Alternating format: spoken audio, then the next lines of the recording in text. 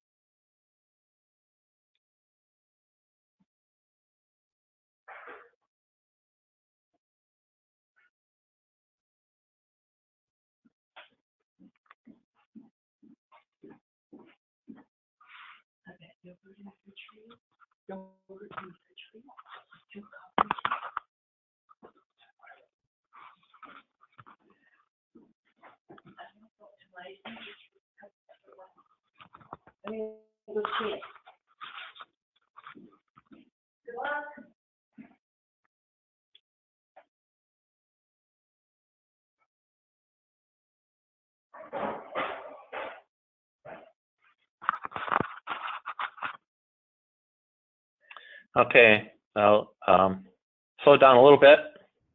So we're getting after the hour here, so let's go ahead and get started. Again, welcome everyone. I'm Joe Armstrong. This is the new Power Systems, renamed from AXVUG, new Power Systems Virtual User Group webinar for February.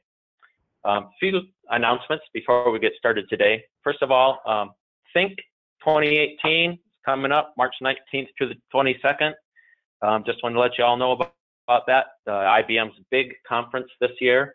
I will be there, so if you're there and give me a shout out, you can try and contact me, let me hear. We can hook up somewhere if you like.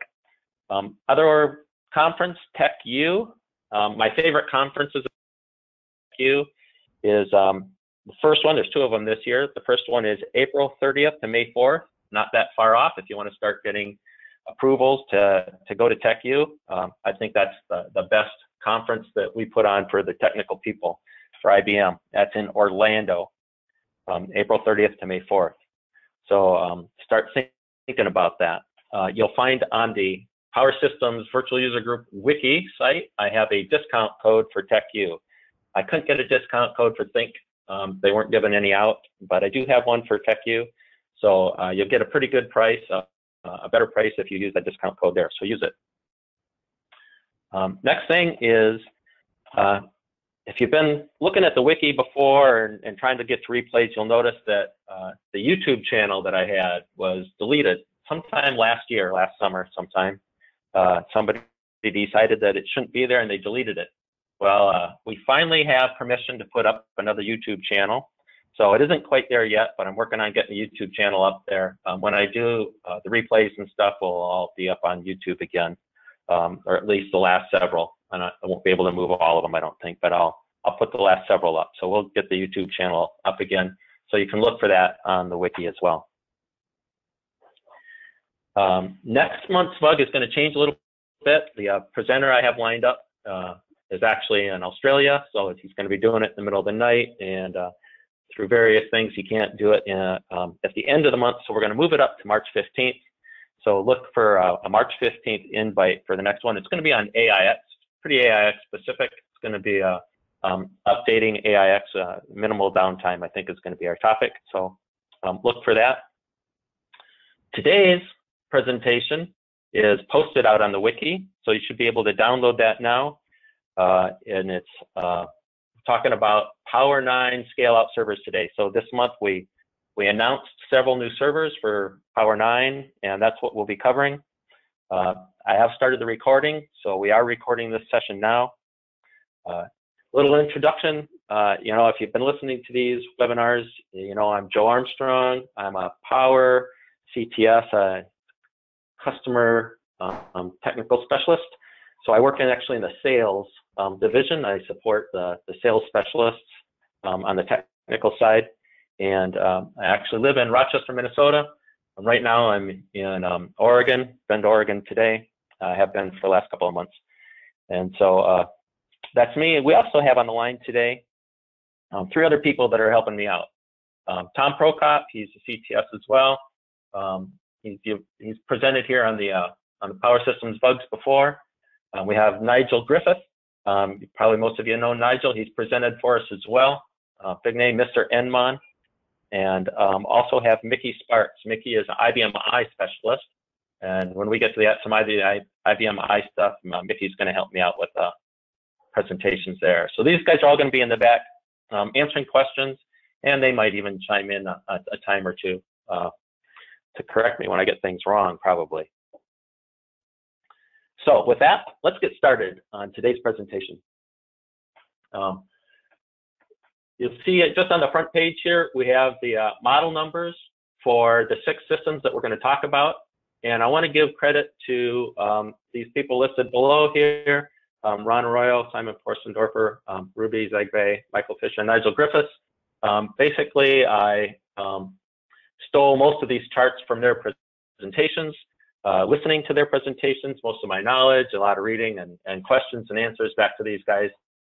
So a lot of credit goes to them. We all get our information from someplace, and most of mine have come from this group as well as others. And you'll see some pictures I have in there from Gareth Coates as well. So let's go down to the next page here.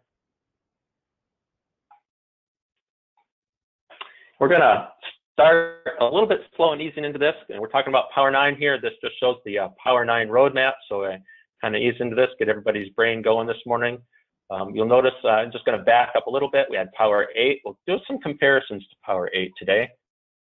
When we did the next version of POWER8, we added NVLink to the chip. In POWER9, NVLink is in all the POWER9 chips. So we'll see that helps with some of the communications. POWER10 is well underway, I'll let you know. There've already been meetings, and I've talked to some of the guys that are well in the business of developing POWER10 and designing that now. So, you know, we've got the next version of Power coming out already, and we're just releasing this. You've all seen the POWER9 processor. Over a year ago, Jeff Stukley presented this to us and talked about all this stuff, so I'm not going to go over it all. But I just want to take a look at this because we're going to talk a little bit about the processor. We have some changes in POWER9. You'll see here that we have 24 cores on this Power processor. We actually do a couple of different processor core versions of it, as this chart shows. So we have the split core, what we call the split core version, where you can get all 24 cores and only use SMT4. So 4 threads per core on this version. And then we have the fused core version where we have, or the big core version, where we have the 12 cores. And we're going to show a little bit more about how this works. But all the systems we're going to talk about today only fall into this 12 core version, okay? This is the scale-out Power VM ecosystem ones. If you listened to our December version where we announced POWER9, the very first POWER9 system, it used split cores because it was a Linux system. It was a high-performance computing Linux system. So it used the split cores. But today we're all big cores. Today are fused cores. So here's a POWER8 core. The POWER9 core looks a little bit different. You can see we have these super slices. It's made up of slices of cores. A super slice has 2 of these exec slices. We go down to the slice, every super slice. And this is a little bit important for some of the next charts that we're going to show, as some of the units, the processor units on it, like the vector scale unit and such. So we'll see that in this next chart. But so when we look at a core, a POWER9 core, this is what we're seeing now in this big core, okay? So this is the full core, the big core that we're going to see. As you can see, it has 4 of these slices, 4 super slices, will be made up of 8 of these little slices here, okay? So this is a slim core, and I only put this up here, not because it's what's going to be in the systems today, but this is what the slim core, or the half core, if you will, smaller cores. Each super slice has 2 of these slices, and every slice has a logical store unit, an ALU arithmetic logic unit, and a vector scale unit. And the key point here is that for every core here, there's 4 threads. So this can run SMT4. Every thread gets its own little slice to run in, which makes the threads very efficient to go through there. If we look at the next one, here's a full core, what we're going to see in the systems today. and they have 8 of these slices, and they can run up to SMT 8. So every thread, again, gets its own slice and its own units to work in. Again, making the threads very efficient. So how can we do this? I mean, we didn't do this in Power 8. We didn't do this in Power 7. How can we do this in Power 9 now? And this is how we can do it in Power 9. 8 billion transistors in Power 9 chip. So kind of this shows the different power chips as we go through here, and the number of transistors in each one. And Power 9, 8 billion transistors. And with 8 billion transistors, you have a little bit more that you can do with them. And so we've used that to make the chip more efficient, and that's how we're getting the performance out of this chip. This chart shows just the technology. So this is the nanometer technology that's used for the different chips and how it's shrunk. And this kind of shows how we can get to 8 billion transistors on the chip, because we're using 14 nanometer in Power 9. Power 8 was 22. So this is pretty typical of the industry. It's kind of shipped down, and I think most of the chips today, I think the Intel chips are also using 14, if I remember right. So this isn't, you know, like unique to Power, though there's a lot of uniqueness in the Power chips. The actual technology that we use for getting there isn't necessarily unique. One thing that's different, another thing that's different from Power 9 to than the scale-out chips from Power 8 is that we are not using a dual chip module. In Power 8 on the scale-out systems, we did what we called a dual chip module. Everything kind of looked like it's a single socket, 2 chips kind of plugged into the same socket and 6 cores on each chip. What that meant though is that there's really 2 chips here, and there's communications between these 2 chips. In Power 9, all the Power 9 chips are single chip modules. And so all the cores are on here. So between 12 cores for the big cores and 20 cores if you do the split cores. Theoretically, you could do 24 split cores, right? Because we have 12 cores here to split. As we see, well, at least so far in our split core version that we announced in December, it only goes up to 20. So we didn't use all 12 in there. So max number of cores on a chip is 12 for the big cores, and right now it's 20. I'm not sure if we'll ever see 24 split cores. We'll have to wait in the future and see what else comes out.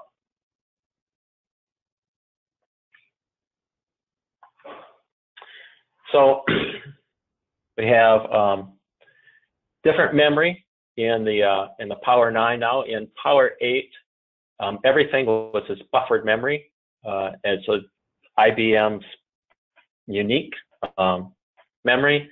And in Power 9, the scale up or the enterprise versions of the systems will still use buffered memory, but the scale out, what we're talking about today, will all be direct attached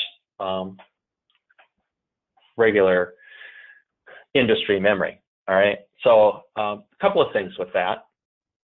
One is that the bandwidth is a little bit lower on this memory, but the trade-off is it's much cheaper, and that's really why we went to it, is for these scale-out systems to bring the price down and make them more competitive. All right, this is really good actually.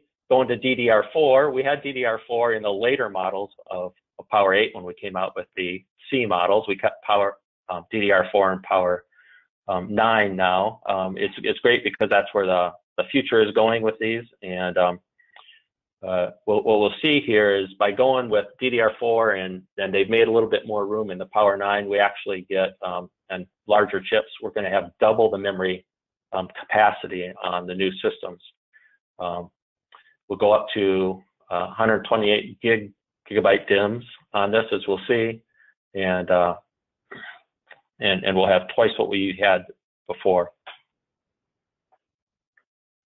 One thing about using this commodity industry standard memory, though, is that while it's industry standard, if you're not buying it from IBM, if you don't get the IBM DIMMs ordered with your systems, it will not be supported. So when you order systems, don't think that, oh, you're going to buy this other memory on the market somewhere else and plug it into your system. Maybe it'll work, but it won't be supported, and you won't want to do that. So don't be doing that.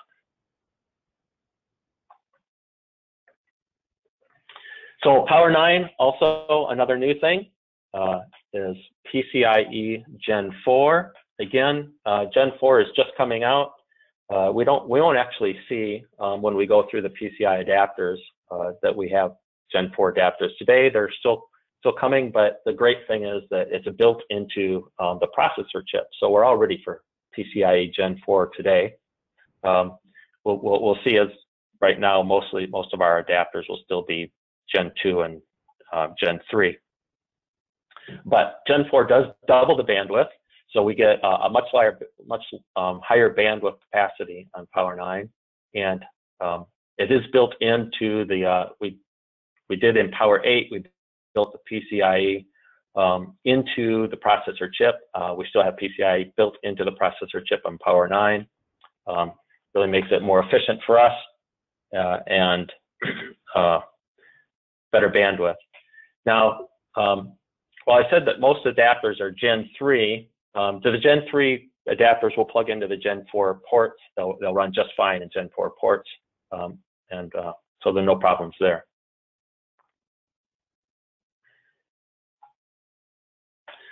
This particular chart I put in, it's really for future. It's for OpenCAPI and multi-node support, both things that we don't really have right now on these systems. So it's all coming. It's basically just saying, though, that we're prepared for that. We've got 25 gigabytes per second optical bandwidth, the high speed for when we get to the scale-up versions where we have multiple nodes, when we start doing OpenCAPI, for those things where we're doing GPUs and such. This all makes sense. For the systems that we're going to talk about today, this really doesn't apply. But I did want you to know about it because it's all future stuff that you'll be seeing later on in the year.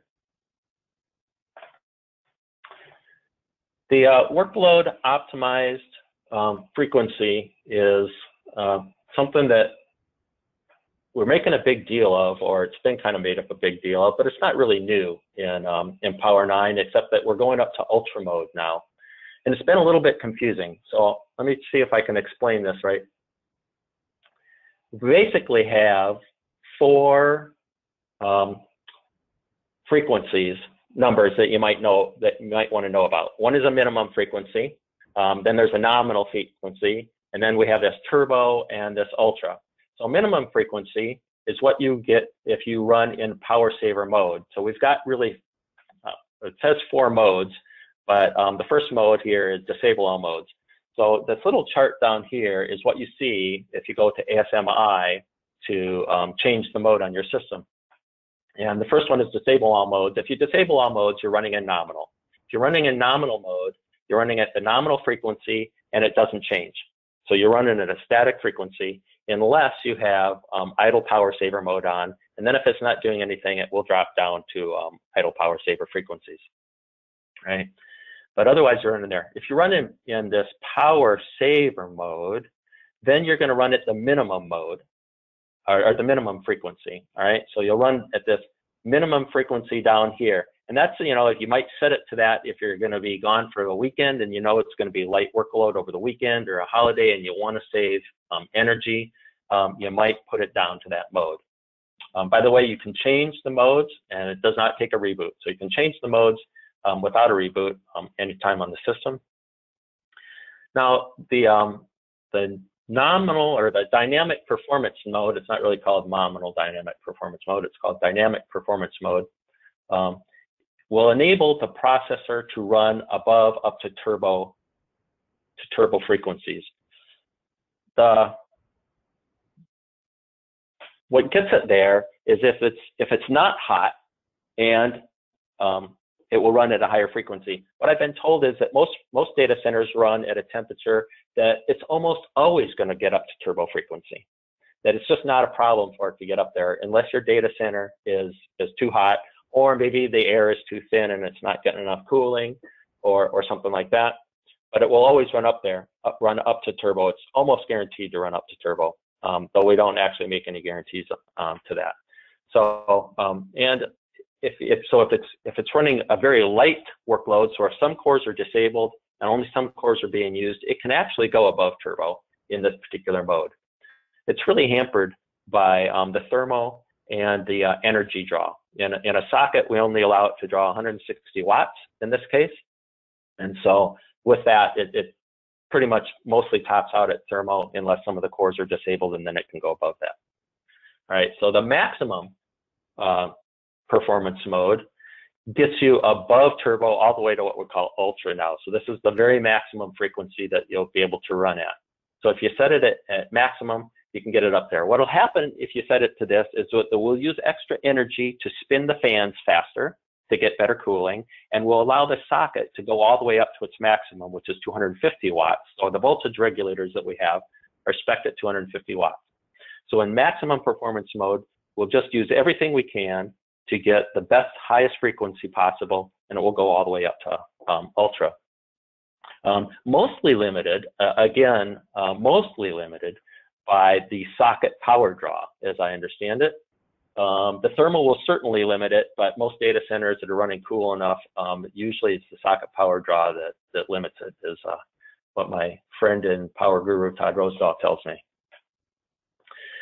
So if you have the idle power saver setting on, it will drop down when nothing is happening. It will drop down, everything will drop down to this minimum power saver frequency. So if you have idle power saver on, it will do that.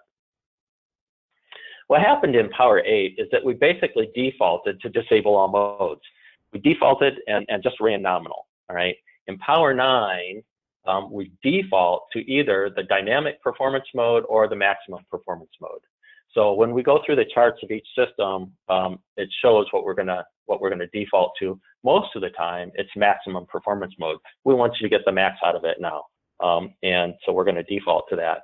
I think there's one system that we default to dynamic performance mode. So that is the power. So again, nothing really new here, but except we're changing the default, and you should probably understand what that does. So since we're changing it, you might hear the fans go up faster if there's a heavy workload on this. You might hear the fans spin up faster to get better cooling. All right, so the other new thing with POWER9 is NVMe support built in on the in the SAS adapters. So the POWER9 systems have, for the backplane, for the drives that fit in the backplane, we have internal SAS adapters. In those slots, we can plug in these NVMe cards instead. All right, so each NVMe card is a carrier, and it carries 2 NVMe drives, 400 gigabyte drives, right? And they plug in, as I said, to this SAS controller back here. You can mix an NVMe card and a SAS controller. So if there's 2 slots, you can put an NVMe card in one slot. You can put a SAS controller in the other slot. And they are not socket dependent, meaning that if you only have one socket populated in the system, you still have both slots, both NVMe or SAS adapter slots available to you. All right. So since there's 2 slots and there's 2 drives per card, that means there's a maximum of 4 of these NVMe drives, right? And these are a little bit better performance than what you would get with a DASD, of course, with spinning drives. A little bit better performance, I understand it, that would get from SSD drives. The difference is that if you're using these instead of drives, there's no concurrent maintenance on the NVMe thing. So, you have concurrent maintenance on your drives, not the SAS adapters that are internal, but you do have concurrent maintenance on the drives. And if you're using these as drives, they're not concurrently maintained. Also, these have a write endurance of 1 drive write per day. So a drive write per day means that you can take the capacity of whatever the drive is, and you can write that capacity to it every day for whatever its warranty is. So if its warranty is a year, you can rewrite that capacity to that drive every day for a year, and it should be just fine. These are 400 gigabyte drives on here, so you can write 400 gigabytes to them every day for their warranty. We don't really, so Tracy Smith was telling me, we're not really suggesting that you use these drives as data drives. These really should be used as boot drives, all right? They're intended primarily for booting an OS. You can boot these with AIX, the iOS or Linux images, IBM I does not support NVMe, so you cannot boot IBM I directly from this. You can give these to the VIO partition and then virtualize them. So you could do that, and then you could boot IBM I from them in that way if you want. Each drive is separate. I wanted to say that. Each drive is separate, meaning that there's 4 drives, and every drive can be given to a different partition. So even though there's 2 drives on one card that plugs into a slot, start thinking about it by PCIe cards, you think, oh, then that one card has to go to a partition, but that's not right. Every drive can be given to its own partition. So you got 4 separate drives that can be given to 4 separate partitions on here. And this picture over here, I guess this is a quarter, and just to give you kind of a size, here's NVMe card here, and this is a quarter to give you an idea of how big it is, not very big.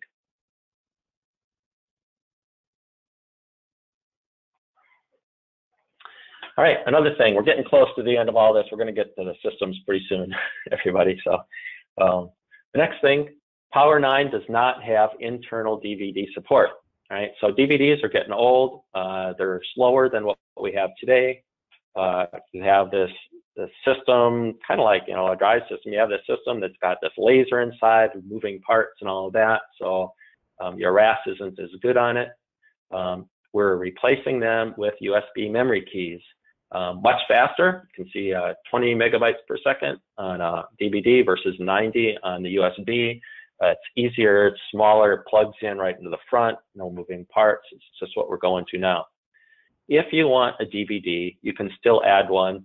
It has to be an external DVD. We do not support anything in the system now.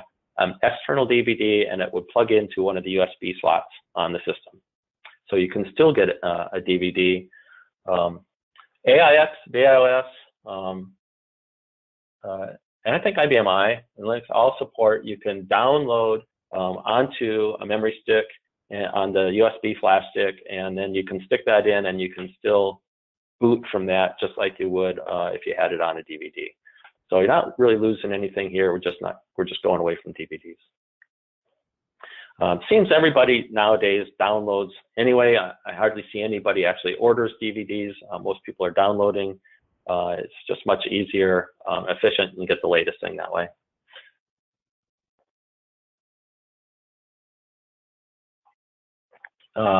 And also, if you're using this, I guess the recommended size for a USB stick is 16 gigabytes at least, to use 16 gigabyte USBs. I mean, now you can get them, 100 gigabytes. So lots, and they're not very expensive. So you can go out and get one of these. So let's start talking about the servers now. But again, just before we get there, here's some key dates. All right. So we announced POWER9 new policy servers on the 13th of February. I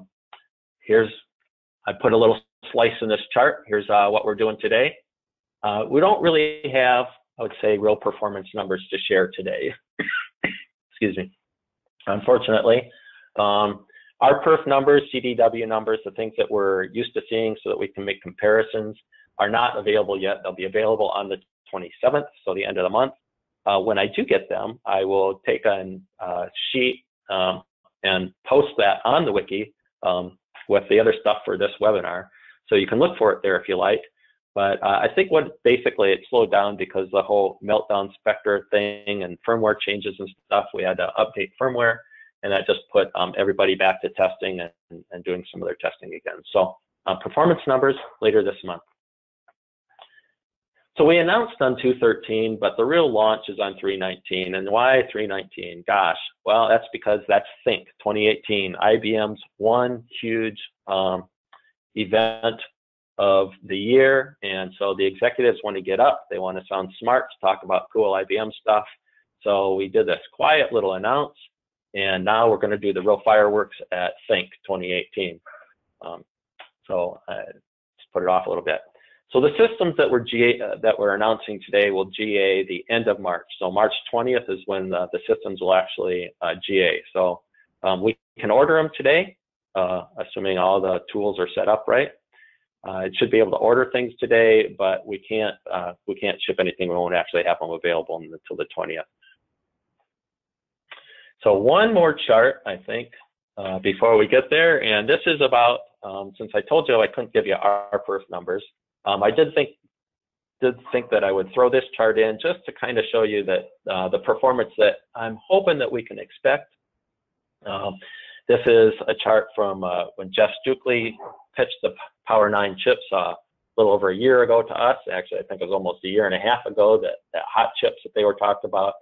So these numbers are all what they get from their simulations and theoretical computations when they actually do the hardware. So this is 40 to 60% performance boost. Actually saw a demonstration that Nigel did running a program that he has on POWER8 and then running it on POWER9, and it kind of fits into this. So it's a good signal that maybe this is right on. So I think we'll see a nice performance boost. We can expect that, and when we get the numbers, we'll share them.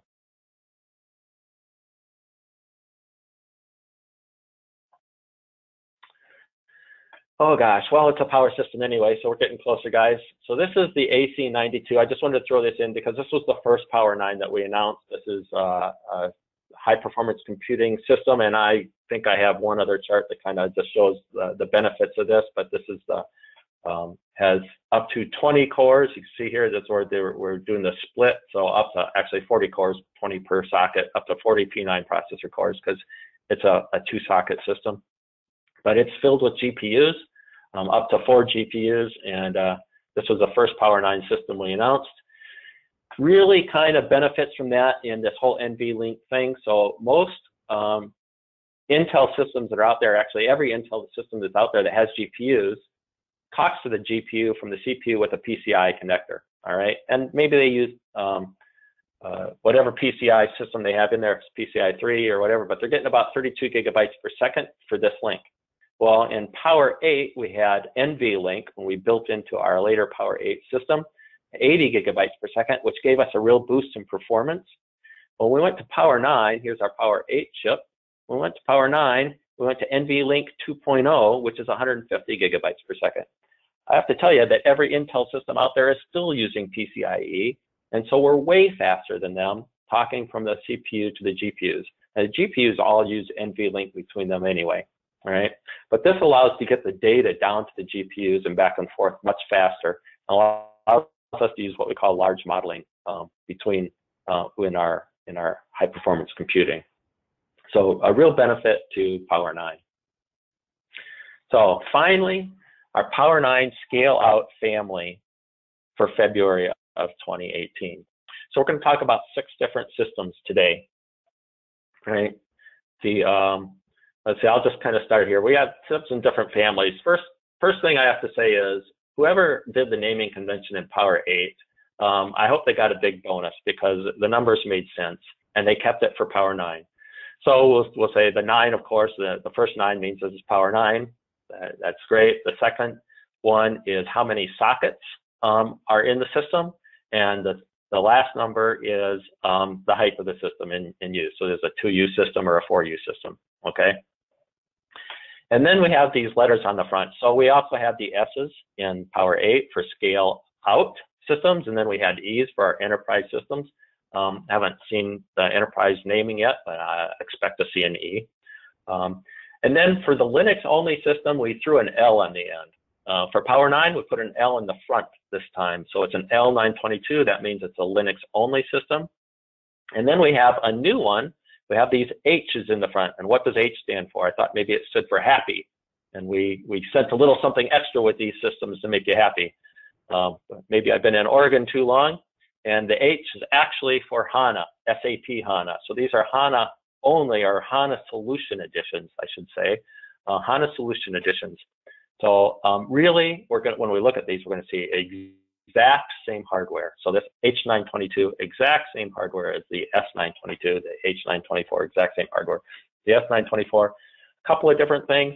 You can only run, and this is actually a sweet thing. You run AIX and IBMI up to 25% of the cores. So usually, or in our POWER8 editions, they were HANA only. We ran Linux only on them. And if your HANA workload did not use all the cores, those other cores were sitting there and couldn't really be used, all right? Except for other Linux workloads. You could put other Linux workloads on there, but a lot of people wanted to put AIX or IBMI on them, and they couldn't.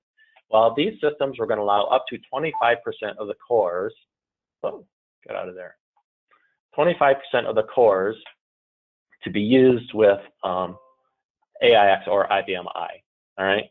And then otherwise, they're running Linux and they're running Power VM, all right? So HANA runs on SUSE or Red Hat, and that's what they're really meant for. Now, I have to tell you, I did an econfig of an H924 and an S924, and I got pretty much the same thing. So that's why we put H's on there. So I looked into that, and I was told that why we did this was, one, we want to separate it. We want to be able to bundle these. We want to be able to give larger discounts on these. We want to track who's using HANA, so or what systems are being used for HANA. So that's why we have a whole HANA thing. It allows us to really do more with our HANA systems. So that's why. But otherwise, they're pretty much the same. So let's start with the S and the H924, looking at it from a hardware visit.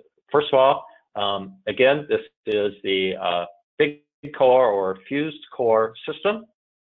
All right, it's a 4U server, fits in a regular 19-inch rack.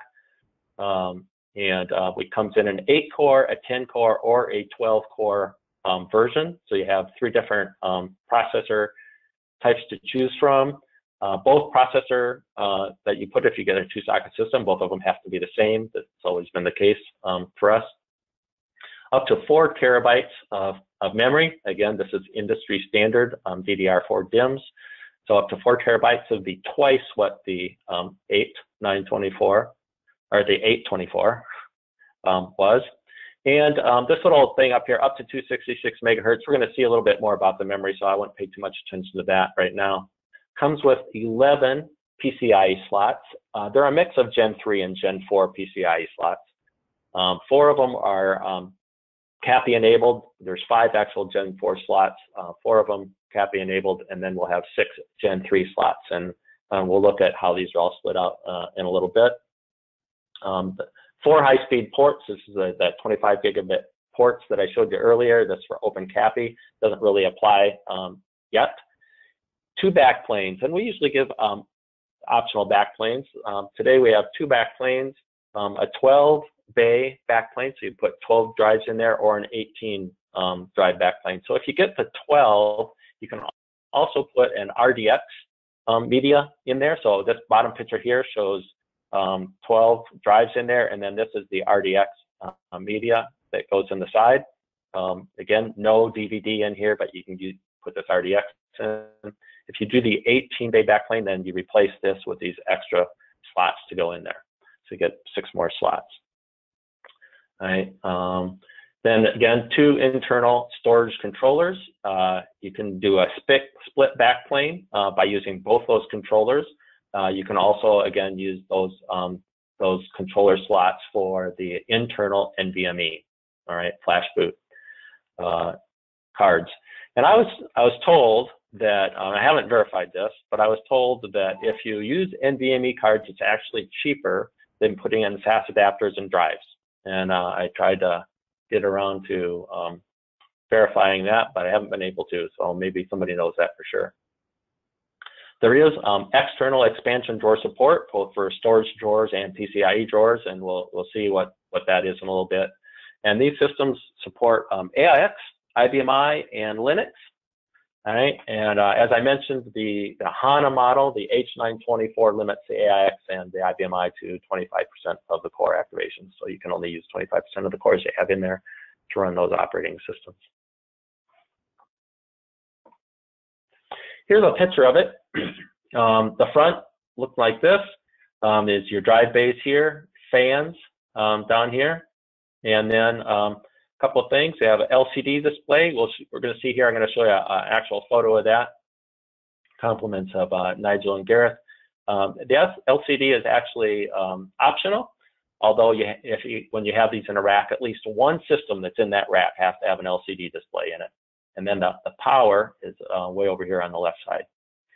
So they kind of split that off there. You have two sockets here. This is the processors with these huge heat sinks on top of them, and they're quite tall, and to dissipate that heat. And then memory kind of slips into either side of those, and then these two slots right here are the storage controllers, right? And then PCA slots back here. So let's look at an actual photo. Here's a photo of the front with the this is where the LCD panel will go at this particular server. Nigel or Gareth said that does not have an LCD on it because it was early ship. There's the power button over out here. All right, the knobs out there. So USB port here, and then the 6 drives and fans below. Let's see. This has the cover off. The LCD plugs in here. You pull that off. LCD would plug in there. This is the top of the system, and I just thought that was kind of nice because it shows IBM has on the system all kinds of information about where things go, what the slot numbers are, and how the stuff is put together. Just pretty handy to have that there. So, you know, if your system comes in, if you happen to be there, you might want to flip a photo of this so that you have it handy for when you're trying to figure something out later. Looking inside, though, here's the actual inside with the cover off. They have this plastic Perspex cover on here. It's for airflow. All right, so this kind of helps generate the airflow through all the components to do a better job of cooling on the system. So that's what's there. It's nice that it's clear. You can see through it and see what DIMMs are in it and everything. But that's what the actual inside of the system looks like. So here's a topology thing, and this kind of, I always love these diagrams that kind of help explain how stuff is put together. They give you a better idea of why we have plugging rules, what adapters should plug where and such. So you can see here's the 2 POWER9 chips. There's 8 DIMM lines off of each chip. There's 16 DIMM slots per socket. So every socket here has 16 DIMM slots, 32 DIMM slots total, right? And then we have the PCI Gen 4. Now, there's only, I said, 5 PCI Gen 4 slots on here. The PCI Gen 3 goes through this switch and breaks it up, so you get 3 and 3 here to get your total number of PCI slots. We also have off of this socket, so if we're going to populate one socket, it's obviously this one, because then you get your USB and your storage controllers all come off of one socket. So that's why if you only have one socket in, you still get all this with it, right? So I want you to note here, these PCI slots that are Gen 4 by 16, right? That's what we can use to attach I/O drawers. And I'm just going to pop down to this next picture here. Here's a PCI expansion drawer. And as you recall, it's got 2 fan-out modules.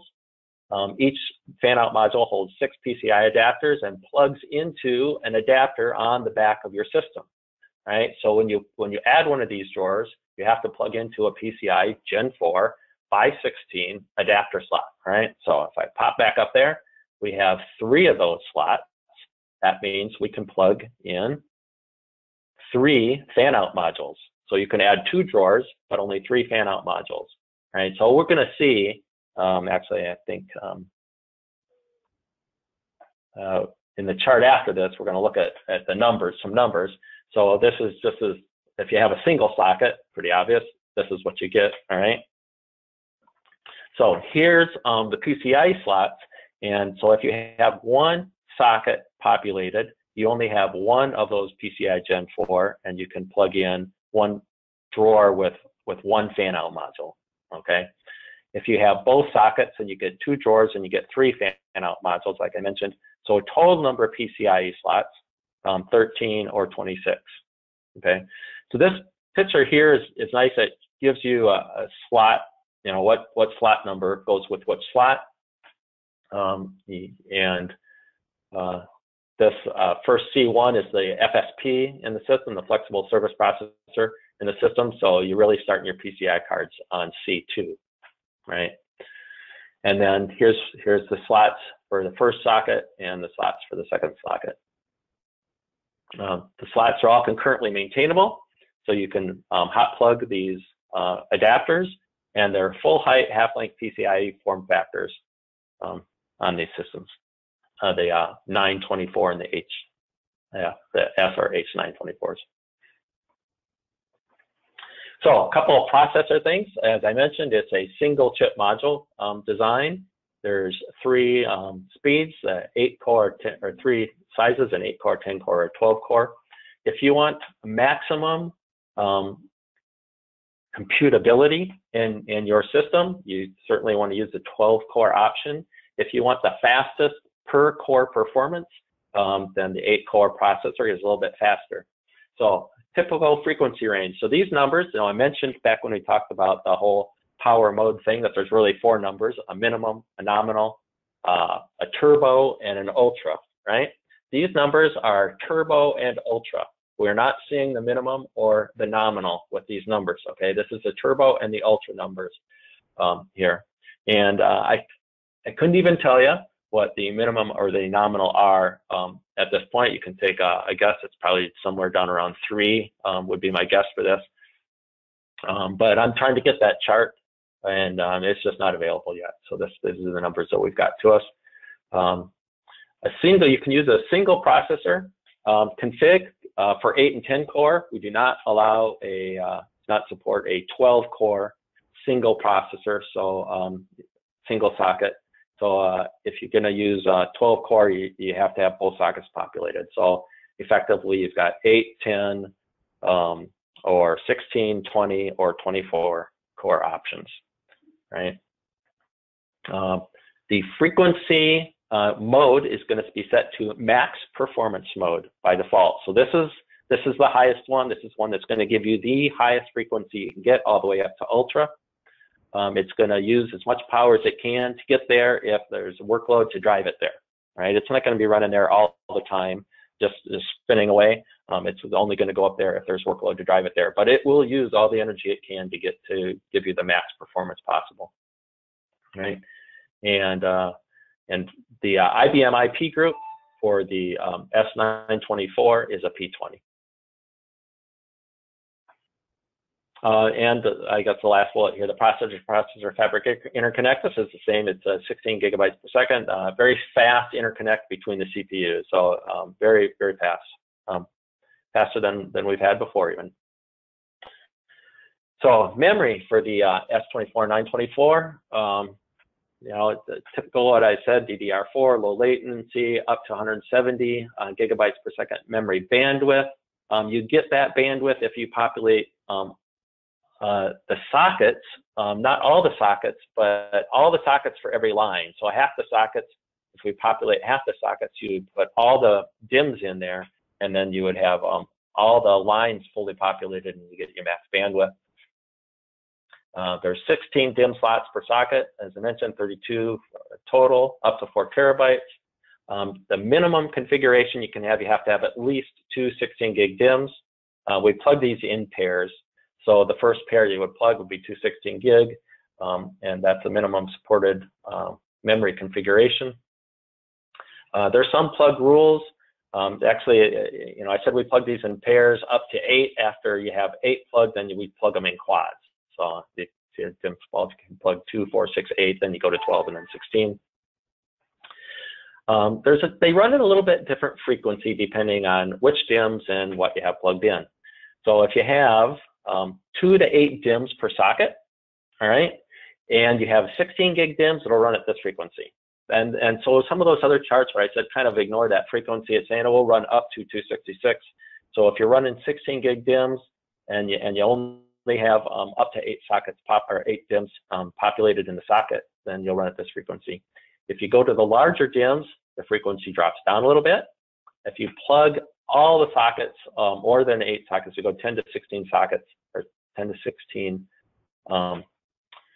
slots per socket, then you'll run at this frequency. Now, there's not a huge difference between these frequencies, so I'm not sure how much you would actually see here, but the DIMMs will run a little bit slower the more you put in them. As we'll see, that's going to be true for all the systems. So I do a little bit more explanation here, but we'll see that kind of true for all of them. So we do support from 16 gig on the 924s up to 128 gig DIM. And I tell you, we'll start being more expensive. You get up to the larger DIMs. So the storage options. As I mentioned, we have the two slots for the NVMe cards. This chart's kind of nice that it gives you the feature codes along the side here. If you're just a customer buying one of these, you probably don't need to know the feature code. If you're an IBMer or a business partner and you're configuring these feature codes are handy to know. We can have the single 12-bay backplane. You can do the split bay, so you add the split on it. It puts in the other SAS card and then splits the backplane. We also offer dual write cache SAS adapter card for that, and dual write cache for the 18 bay, right? So that, and then if you want to order the RDX docking station, then that's the feature code for that. Okay, and I kind of went over the NVMe card. We have 2 drives per card. Here's we support all the storage drawers. I don't think you can buy the 5887 anymore, but it is supported to migrate there. All right, but these drawers are supported, and then this is the media that's supported on there. Again, the NVMe cards, 400 gig, and then we have the spinning drives and SSDs. One thing to note is that some of the SSDs are 10 drive writes per day. That's what this is, 10 drive writes per day. And I talked about what the drive writes per day meant.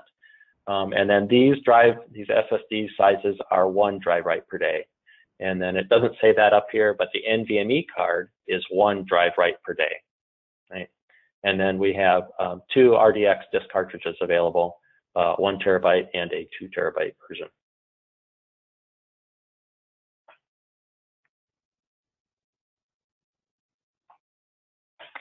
All right, so let's talk about the next 4U server. It's a 914 server. We had an S814 server as well, so it's very, very similar in that. This is the only POWER9 server that comes in a tower version. So all the POWER9 servers fit into a 19-inch rack. The S914 also comes as a tower. This is really because a lot of IBM I customers use these smaller servers. This particular smaller server, they don't need as many cores. And they also don't have a data center. It sits in a closet somewhere typically, in somebody's office or something. And so we offer a tower version of this. They are a little bit different here. With the 914, we don't have the 10 or 12 core option. We have a 6, a 8, or a 4 core option. There's the difference. This 914 comes as a 4 core. We do not offer a 1 core option on any of these servers. However, we have always offered factory deconfiguration of cores. So you can actually turn the core off. You don't have to buy the software for the core. You still pay for the hardware, but you don't have to pay for any software for that particular core. And you can deconfigure the cores on these servers as well. But at least will be a 4 core there. The 914 only goes up to 1 terabyte, right? If you use the 4 core version, it's 64 gig. So for the 4 core version, it's up to 64 gig, but then other versions up to 1 terabyte. The memory is the same. And there's fewer PCI slots on this. So there's 8 of them on this particular server, 2 Gen 4 and 6 Gen 3 slots. Again, this is the same for the 924. 1 slot on all our systems is always reserved for an Ethernet adapter. And that's one, you need an Ethernet adapter in your system. It can be any Ethernet adapter, pick your favorite one. But it's also used, I think, as it goes through manufacturing. It requires an Ethernet adapter to go through manufacturing. And so we always put an Ethernet adapter in. So there's one slot that has to have an Ethernet adapter in it. Right. This particular system only has 2 high-speed ports for the open CAPI acceleration, again, not used. It does support both backplanes, either the 12 or the 18. It does still have both internal storage controller slots, so you can split that backplane. You can also put in the 2 NVMe cards, and it does come with the dual write cache support as well.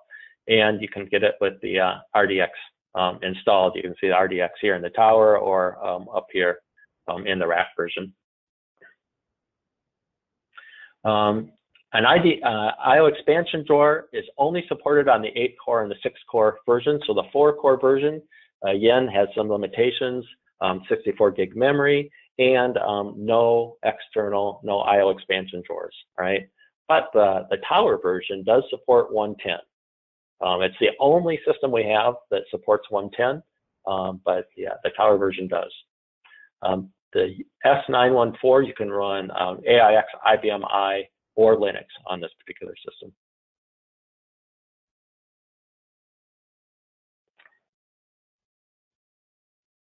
All right, so here's an internal picture of the 914. You know, it's just very similar. It just doesn't have this socket populated. All right. So other than that, very similar. Not as many PCIe slots available. Okay, so these are not being used. It doesn't have that socket there, so it can't use those. But does have the power, have the tower model there. Otherwise, very, very similar. Less blowers in it. Doesn't need as much cooling, so there's fewer blowers in it. And this is this exact same chart as a single socket of the S924.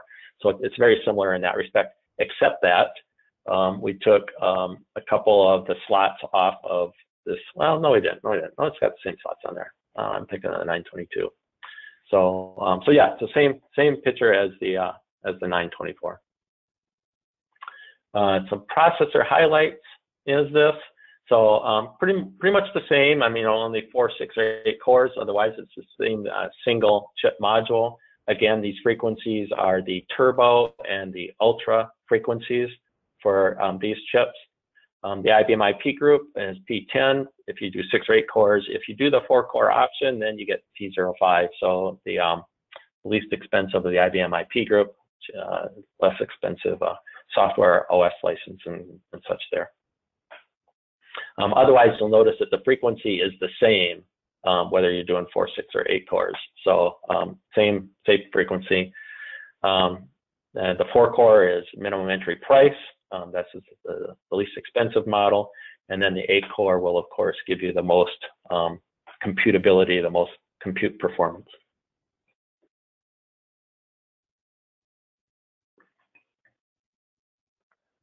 The memory subsystem, so a little bit different.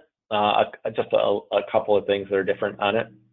The 4-core feature, as I mentioned, is limited to 64 gigabytes. Otherwise, it goes to a terabyte on the system. The frequencies of the sockets are very similar. All right, so the same numbers. What we're missing here is there's no 128 gig DIMM supported on the S914. So just a couple of little changes as well.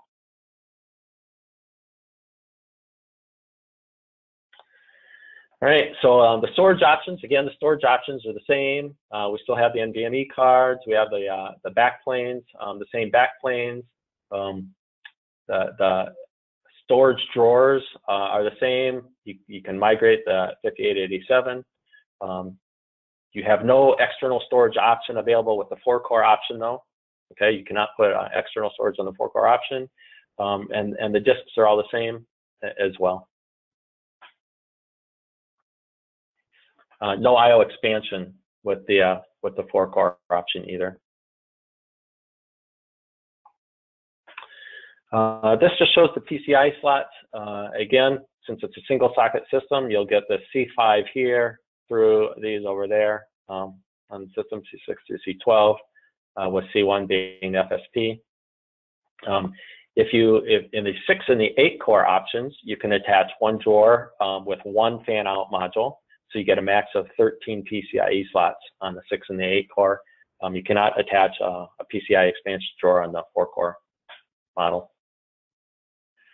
And just like all the others, the PCIe slots are concurrently maintainable. It's full height, half length PCI form factor.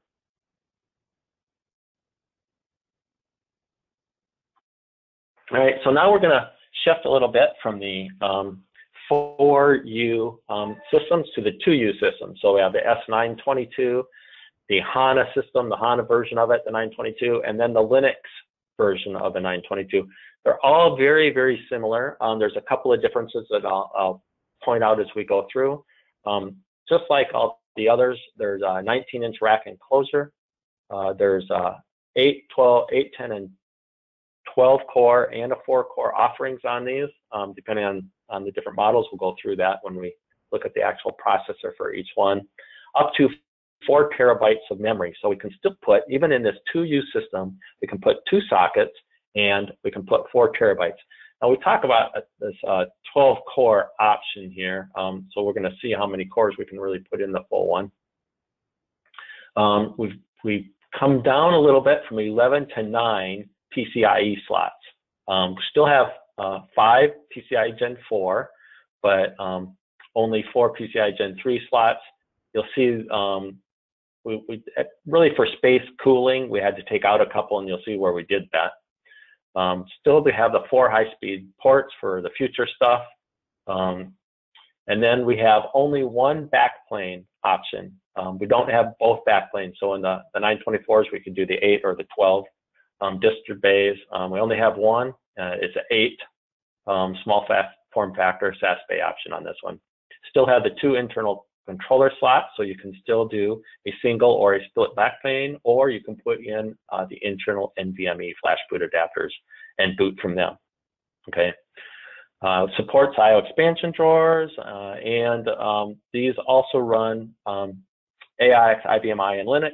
Of course, the H22, again, limits your AIX and your IBMI to 24 core activations, because the HANA system is meant for HANA, which is a Linux database. So HANA is really a Linux system. The L922 is a Linux only, all right? And so this first GA, so in our Linux only systems before, you could run Linux in bare metal or under PowerVM, or we had KVM, Red Hat VMs. So in our first GA, it's PowerVM only, all right? So in the future, I expect we'll see bare metal KVMs supported, but for this L922, the Linux is under PowerVM only.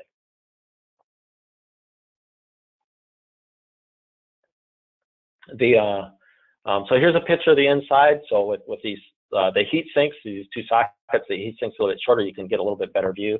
Here's the DIMM slots, the storage controller slots here. So we have some DIMM slots on either side of it. There's some hiding behind that other storage controller too. They're kind of go around both sides of the socket. The DIMM slots do. We have 6. So it has 8 drive bays in the backplane, and I mentioned. So 6 of them are up front here. 2 of them are actually inside. Now all 8 of them are concurrently maintainable. So you can maintain both of them while the system is running. Obviously, these ones that are inside are a little bit harder to get to, but they are concurrently maintainable, all 8 of them. Right? So there's 2 of them on the inside. There's still the same number of memory slots, still 32 total, 16 per socket. And then you can see we've reduced the number of PCI slots that are actually in this system. So there's only 9 of them, as I mentioned, inside here. If we look at the system topology, looks very, very similar. In fact, this right hand looks exactly the same as the 924s. On this side, though, what we've done, since we had to reduce I/O adapters, we took one of them off of each switch. So each of these switches, instead of having 3 Gen adapter slots come off of it, there's only 2. Right? So that's really the difference here. So it kind of gives you, again, an idea of if you're plugging in your high-performance adapter cards, you want to plug them into these Gen 4 slots, unless you have something else plugged in them, but like if you have I/O expansion drawer, that's where you would plug these into. But if you have other high-speed adapters, you would plug them into these Gen 4 slots, right? And then you want to divide up your slots accordingly, so that you even things out between the chips and between the switches and everything, to just get as even as possible, spread across all the lanes that you have available for your I/O. I didn't mention that before, but the little purple boxes here, I thought maybe it was obvious, are the actual slot numbers for each of these. And then the other picture that I showed that has, one of the other pictures we'll see actually has all the slots in it, so you can match them up pretty easy. So these are the processor offerings. It's, again, very similar. This is for the S922 and the H922. So you'll notice, first of all, that there's no 12-core version of the S922 or the H922. Only the Linux, the L922 has the 12-core. These have the 4, 8, or the 10-core. Again, if you want maximum computability in your system, you get the 10-core options. The 4-core option gives you the best price. Actually, the 8-core option, if you see here, gives you the highest frequency range. And once again, this is the turbo frequency on this side and the ultra frequency on this side. And, you know, I didn't mention it, the S9, actually, I wonder if I can back up to that. Yeah, so this is the S9 14 processor. It's set to dynamic performance mode, okay? So there's the power saver mode, no modes where you're running nominal, and then there's a dynamic performance mode, which goes up to turbo, and the max performance mode, which goes up to ultra, which will use as much energy in the max performance mode. The 914 is the only system that defaults to dynamic performance mode. All the rest of them default to the max performance mode, which is stated here. We saw the 924, S924 was max performance mode. The 922s are maximum performance mode as well. Okay, so we can have a single processor configs are supported, so you can get single processor configs for all of these. The 4-core is single socket only, so you can't use two 4-cores to get an 8-core. But so the 4-core is single socket only, and the 4-core does not support an I/O expansion. So this is very similar to the 914. If you're using the 4-core version, you can't. But you can run AIX or IBMI or Linux on this particular system, all of them with the exception that, of course, the H model is only 25%, as we keep seeing. And P10 group for these. And you'll note here that even in the 4-core, don't think this is a error. Even on the 4-core in the 922, it's a P10 group. The 4-core on the 914 was a P05 group. So on the Linux offering, we don't have the 4-core option. We have 8, 10, and 12. So here we can get all the way up to 12 cores. The 8-core, again, being the highest for the ultra frequency that we can get to. But the 10 and the 12 both go up to 3.8. Single processor config. So a lot like the 924, the single processor config for the 8 or the 10-core versions. But if you want the 12-core version, both sockets must be populated. And then the mode for the 922 is also set to maximum performance mode. So as I mentioned, everything is maximum performance mode except the 914. So the memory's the same for all of them, and really no difference here from what we've seen in the past. So we come back to getting a 128 gig DIMM on the 922s, so you can go up to 4 terabytes. So yeah, 4 terabytes and 20 cores in a 2U with a POWER9 performance. You're getting a lot of power there in a little 2U box. So lots of power in this system.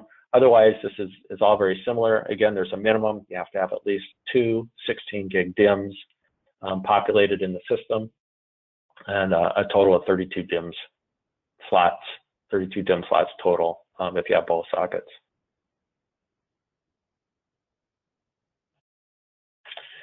The storage options are a little different. Again, you still have both NVMe cards available to you, but again, only a single backplane and no big write cache adapters for this one. Okay, there's a little bit I don't know, not different. So both systems, the 922 922 and then the L922 all support the drawers. They're the same drawers. What's the difference here? The difference is the feature code. So if you're actually doing a configuration to order these and you're doing an L922, you have this different feature code to use. All right. So just so that you know that these all have the ES here and these are ELL. Not sure why they did that, but that's the way it is. So same exact drawers, but a little bit different feature code to order them. And again, same media sizes here supported as well. Very similar. So you can pick from these. Note that these ones are the 10 drive writes per day, again, for this size media.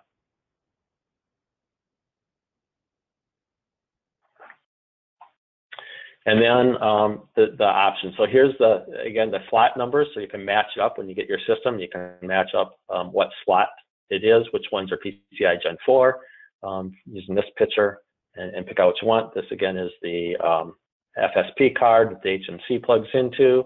We have a couple of serial ports on the back of a couple of USB ports on the back of every system, and a USB port on the front.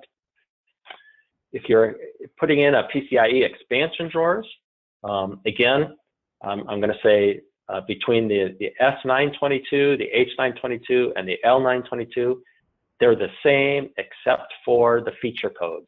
So again, if you're ordering these, use the right feature code for the one that you're ordering. And it shows if you have one slot, one processor socket populated, then you get a max of 11 slots. If you have both slots populated, you can get up to 24. Okay, and that's the same. You cannot use, again, you cannot use expansion drawers if you're using the 4-core option. Okay, but all the PCIe slots, same before, are concurrently maintainable. These will be low profile. Of course, it's only a 2U system, so these are low profile PCIe form factors.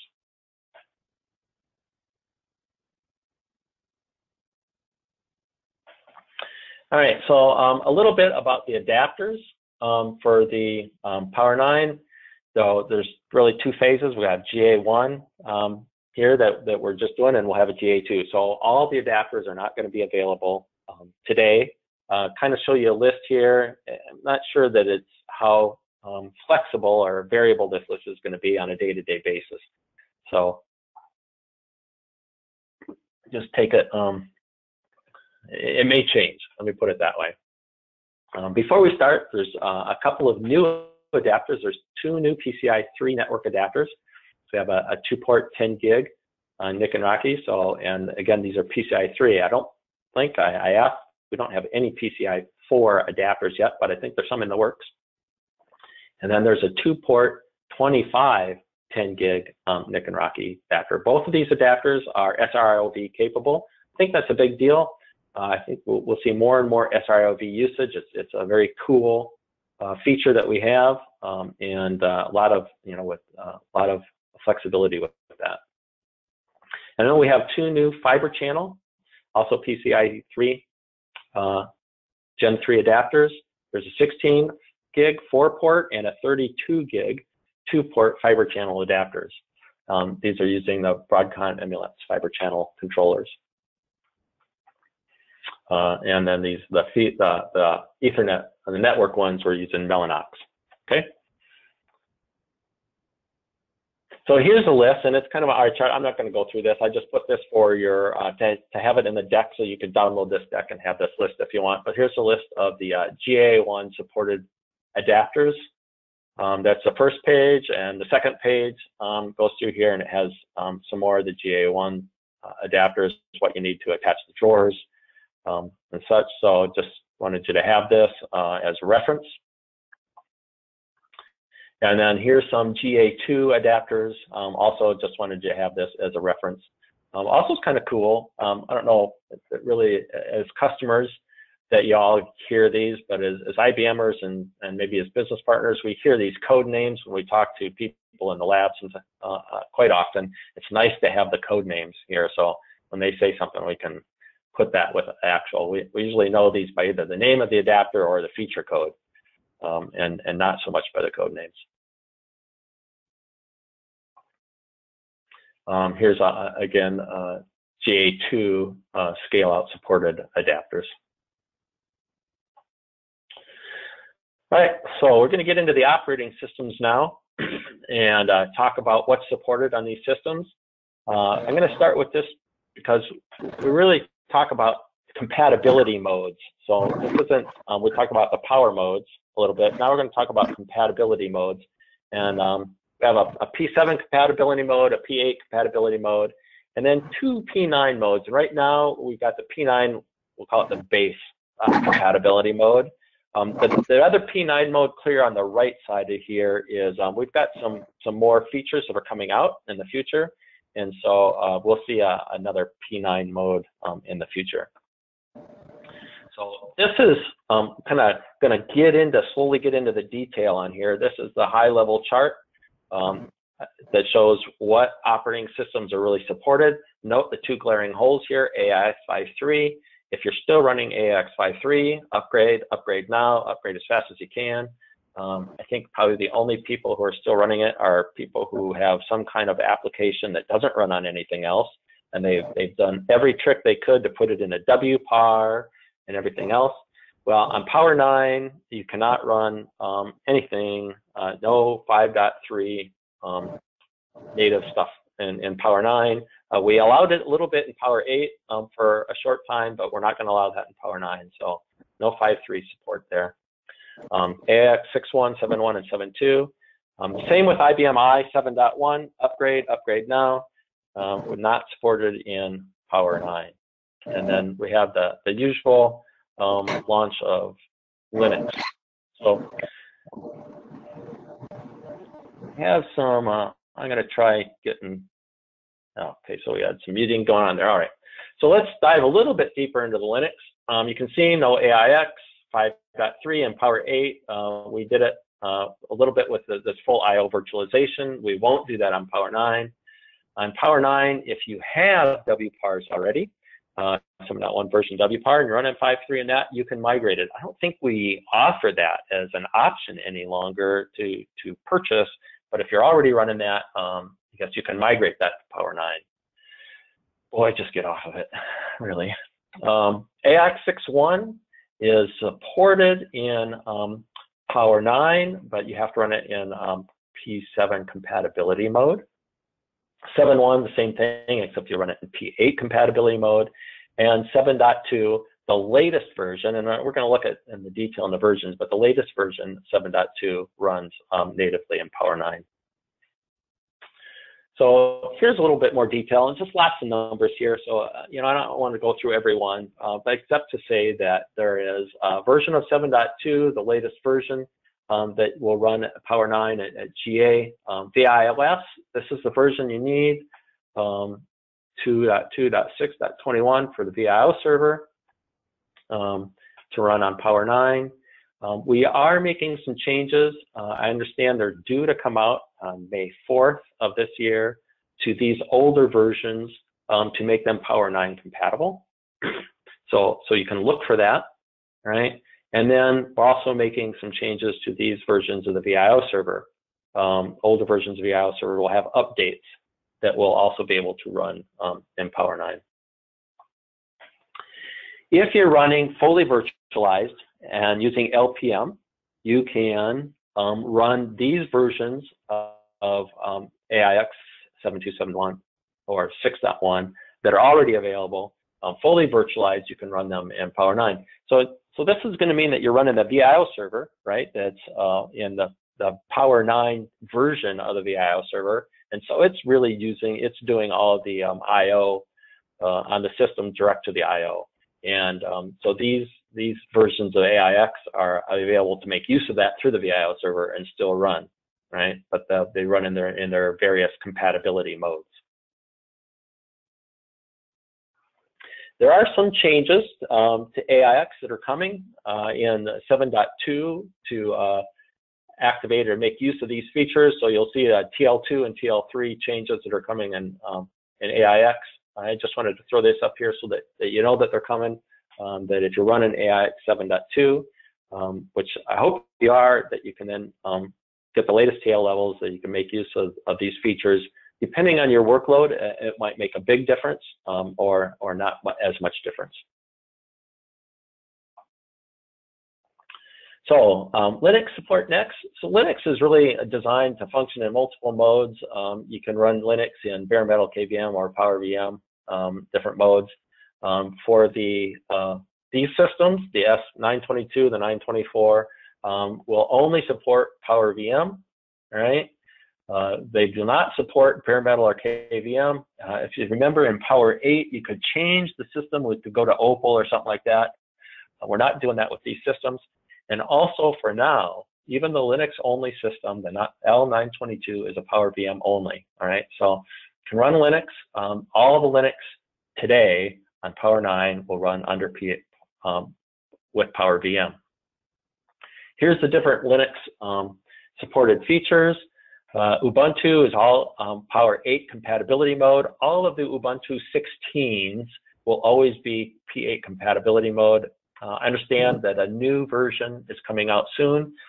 I want to say it's 18, but I'm not positive on that. But that will be in Power 9 mode. SUSE has a SLES 11 is Power 8 compatibility mode. 12 will run in the basic Power 9 mode. So here's the only SUSE, the only Linux that's running in Power 9 mode. And then we've got Red Hat. And Red Hat Big Indian is not going to be supported at all on Power 9. We're only supporting, Red Hat is only supporting Little Indian in Power 8 compatibility mode on Power 9 systems. Right, and then CentOS, not officially tested or supported by IBM. I'm told that it probably will work just fine. It's P8 compatibility mode, but it probably will work just fine, but we have not tested it.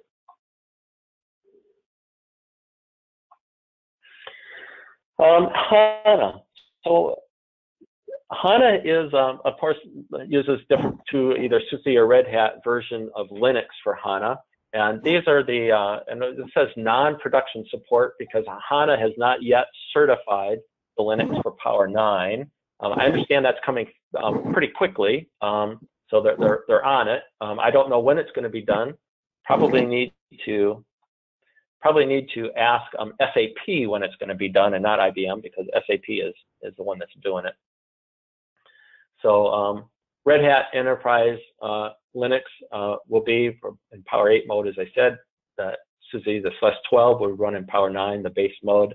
I would go ahead and you could test with both of those and use both of those and with Power 9, and then we're just waiting for the SAP to actually certify them.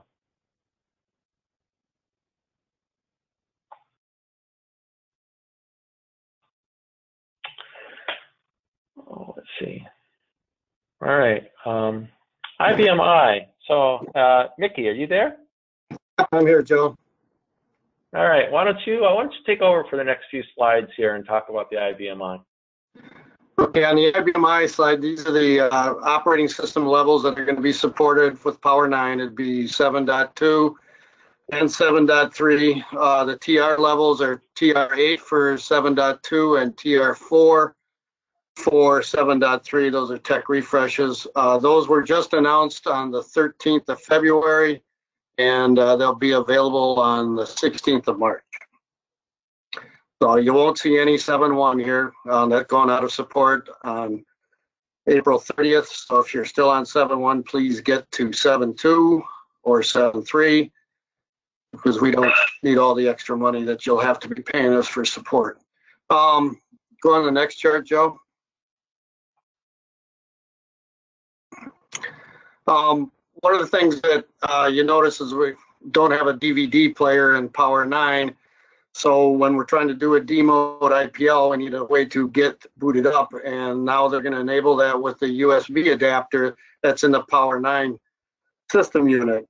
So you can use any type of USB attached hardware, the DVD, RDX, or USB flash drive, as long as they're attached to that USB adapter.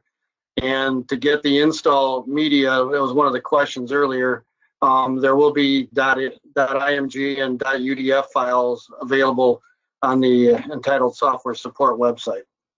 So that's something new for the IBMI world.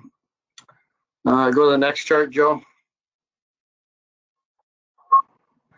This is the IBMI roadmap. As you can see, we go back 7.1 came out in 2010, and that's almost 8 years of being supported. So it's good. It's going away. 7.2 was in 2014. 7.3 followed soon after that. I remember we had said that there was going to be a longer gap between releases, but there was way too many things that they wanted to get into the database, especially with 7.3, so they came out with it earlier. And like we said, 7.3 TR4 and 7.2 TR8 are what's going to be required to run a POWER9 server.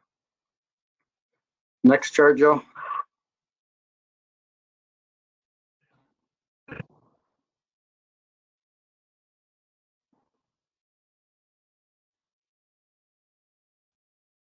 Hey, Joe, anything to say on this one? Which one's this one? Okay, now we're at it's a little bit delayed up here. Sorry about that. This is just another support roadmap.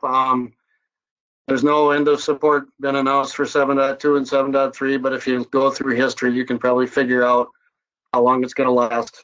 And like I've just said, 7.1 regular support is going away. The extended support is going to be available for 3 years, but that's pretty expensive. So get to 7.2 and 7.3. That's about all I got on the IBMI side, Joe. Okay, thanks, Mickey. A few words about HMCs. So the HMCs that support POWER9, this is the list of them. This is the simple list. You have to run HMC code level B9R1.910. So you see the CR7, CR8, and CR9 no longer being sold. CR1 is our latest. CR1 is the HMC that runs on Power.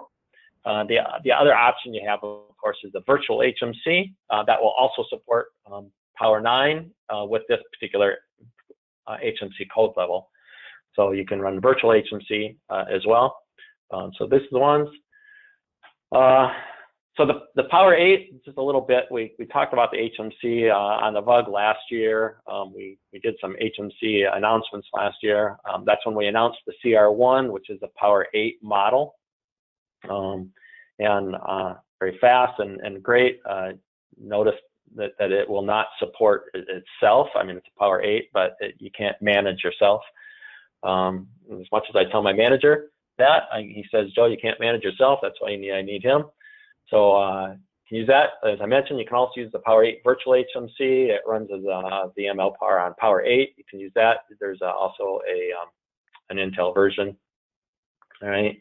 It's not KVM, Zen, or VMware. Those are all Intel. So you can, bottom line, really, it's the same HMC strategy as we've had before. You need at least one. You should have recommend at least two. Really should have two. We have no IVM support on these systems, so you can't use the old IVM on these. So here's the HMC releases. So 870, if you're doing POWER8 and what they supported, so this would manage Power 6, 7, or 8.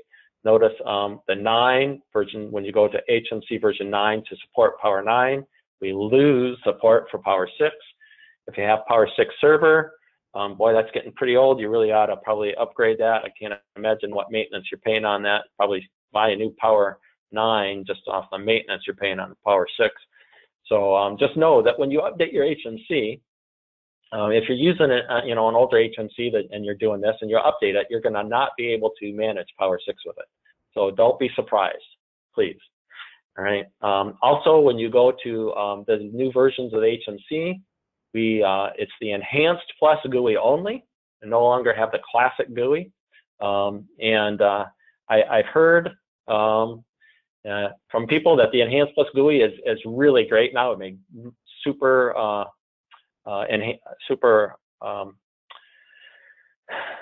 don't want to say enhancements, but it's enhanced GUI. but we've really fixed it up well. It's doing good. It's got great performance. And actually, I heard Nigel say that he wouldn't even go back to the classic. That he really likes the enhanced GUI. So there you got that. All right. So if you're going to buy POWER9, maybe get a CR1 and get a POWER8 HMC with it. I have a couple of miscellaneous things. I wasn't sure where to really throw these, but I wanted to put them in here. So I have a few more charts to go through, and then we can get around and make sure that we get all the questions answered. First of all, we got a PowerVM offer. This is kind of cool. I've never seen this before. If you're buying a brand new POWER9 and you want to migrate, we're going to make it easy. Use wide partition mobility, but gosh, you don't have. And so the POWER9 systems come with PowerVM. I should have said this earlier. They come with PowerVM. They come with PowerVM enhanced, so you can use wide partition mobility on them. It's built into the system. We cannot take it off. You can, if you're really not going to use it at all, you can take off the SWAMA. All right, so you don't have to pay for SWAMA. Lots of talk amongst us IBMers. Oh yeah, we want to do this. How do we do it? And everything. So we can take off the SWAMA, but it will come with PowerVM. So that you can do LPM, all right? So how do you do it if your old systems don't have PowerVM? Well, IBM is offering, when you buy your POWER9, you use this feature code, one for each old server that you have, and you will get a temporary 60-day PowerVM license for your POWER7 or POWER8 system so that you can use it to LPM your workloads. Now, how cool is that, all right? So, and then I think it's a no-charge feature, so you're not even being charged for that temporary license to make it easier, make your life easier. Another little thing, we didn't really talk about upgrades, so we don't have any same serial upgrades. We don't do that usually. We've never done that I think of for our scale-out models. So let's talk about what can be moved. CPU, no, you cannot move the CPU from POWER8 to POWER9. Motherboard, nope, totally different. Memory, remember that we went from our buffered memory in POWER8, all systems had buffery, to industry standard DIMMs in POWER9. So memory cannot move from POWER8 or older systems to POWER9, and neither can the power supplies. So what can you move? You can move some of the adapters. So we have some adapters, PCI Gen 3 and Gen 4 definitely can move, all right? You'd have to look in the adapter pages that I showed earlier and get a feel for whether those go in there or not. So you can move those, and of course they have to be the same form factor. And then some of the disks. All the disks in POWER9 are the 4K, that's small form factor 3 only. So if you're going to move disks, they have to be that. And I think I mentioned that the one IO drawers can move, PCI expansion drawers and stuff. Those can move as well, if they're the supported models. A couple of things about the power supplies. In POWER8, we use a 900-watt power supply. In POWER9, that's a 1,400-watt power supply. So much beefier. And a little chart here to show you, if you want redundancy, we have redundancy. So it supports up to 4 and then 924 power supplies. 2 plus 2, you can run. Then on 2 power supplies, you can then support. So you have redundancy in power supplies. Same with the 914 and the 912. The tower version also has 4 power supplies. That can also, you have an option in the tower version, as I mentioned, to do 110 voltage. All right, so you have a lower voltage. The rest of them are all 200 voltage power supplies. And then just a little bit about the power supplies here, that to make them, EPA Energy Star compliant and low heat, so that we can cool this easier and all of that. A couple of announcement links. You might find this useful. You could use these links and go read more about each of these systems.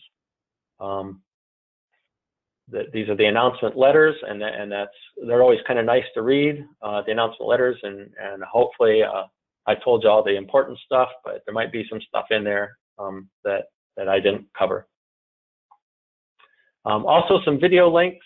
If you want to learn more about POWER9, the chip, you can go all the way back to the virtual user group one we did January of 2017.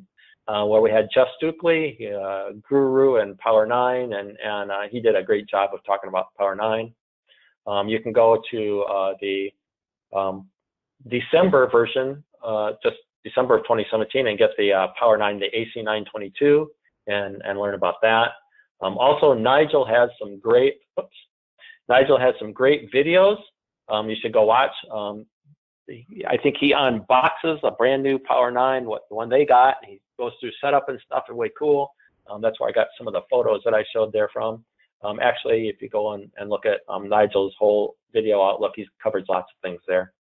And then we have some strategic outlook stuff that Bill Starkey did, and then Wikipedia on POWER9. Probably get all the other stuff from there. I'm not sure how much new stuff Wikipedia would have. So that's all I have.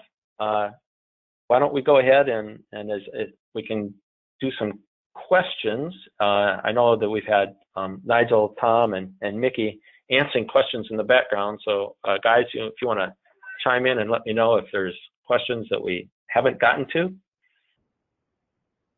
I'd say there's about 50 questions about getting a copy of the slide deck that we haven't answered.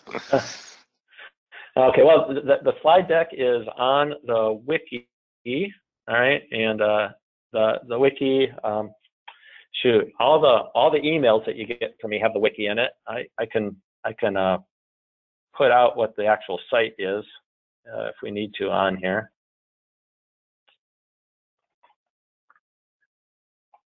Why don't I just type this in here? This is the short version. It's a bit.ly. A bit.ly version. So the presentation is out there. When I'm done here and I get the replay all uploaded and everything like that, I'll put a link out on the wiki as well to the replay for this. If you actually go to the wiki, you can see all the past webinars that we've done for the last many years and get presentation materials and links to videos, replays from there as well. Hey, Joe, Tom Perfect here. Yeah. So there was the new things always bring the most interesting questions. So in these systems, there's this new concept of multiple different clock speeds that you might see based upon how cool your data center is and how much power is coming into the system and et cetera, and the different settings in the ASMI menus and all that sort of stuff. So there's quite a bit of confusion about that. Even questions like, how do I know what speed it's running at? Is there a way of monitoring that? And then the other area of questioning to tee another one up is this whole aspect of these NVMe internal drive slots, et cetera. So lots of questions around, how do I use those? Can I split mirror across them? How many LPARs can I boot, et cetera, et cetera.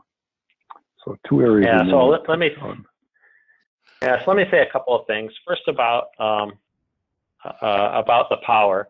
There are tools that you can use to monitor the actual frequency as it's running. I want to say, let's see, I had it in my notes here. Let me see if I can get back to there.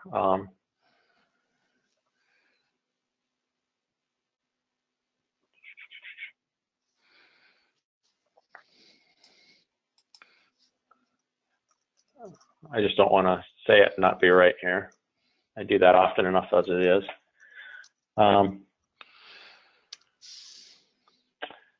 Let's see. So the ones that I had listed were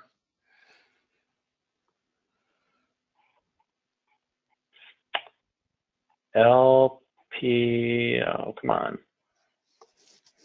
Oh, thought I had it in there.